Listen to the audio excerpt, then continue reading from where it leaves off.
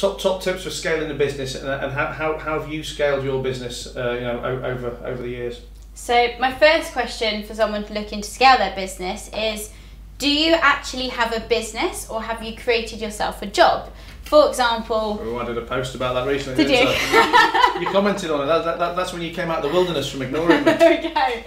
No, but say, for example, let's say a hairdresser, right? So a hairdresser, she's very talented, but she's had a really bad day at work. She decides to quit and do something herself. So therefore she creates her own shed in her back garden where she does her clients' hairs for free. She thinks she's created herself a business, but she hasn't. She's created herself a job, because there's no way she can scale that, because it's very small and set in size. So the first question I'd say is, have you started a business? Yeah. And before you even want to start doing something your own, are you actually going to start a business where you can scale it, or are you just going to create yourself a job where you're your own boss? And I guess that, the very easy test for that is, are you trading your time for money? Exactly, that's great. In any situation where you're direct... I should have sounded northern then.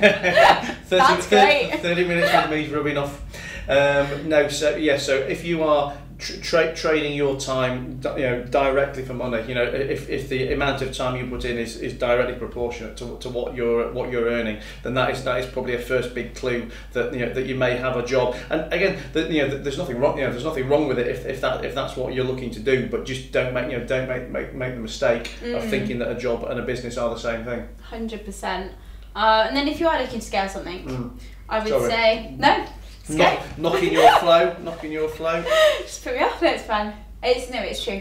If you are looking to scale something, I'd probably say I'd go kind of like with the front. It's really tricky actually. If you separate into products and services. So if you're trying to scale something service wise, it's all about your staff, because your staff have to be able to deliver the same service every single time. So 80% of your time has to be invested into your staff. So when I work on my business, I don't work on getting new venues, I do, but I don't really work on it. I kind of more work on, do I have really good staff to be able to expand it that way? When it comes to a product, you want to think, can I replicate the same thing over and over and then benefit from economies of scale?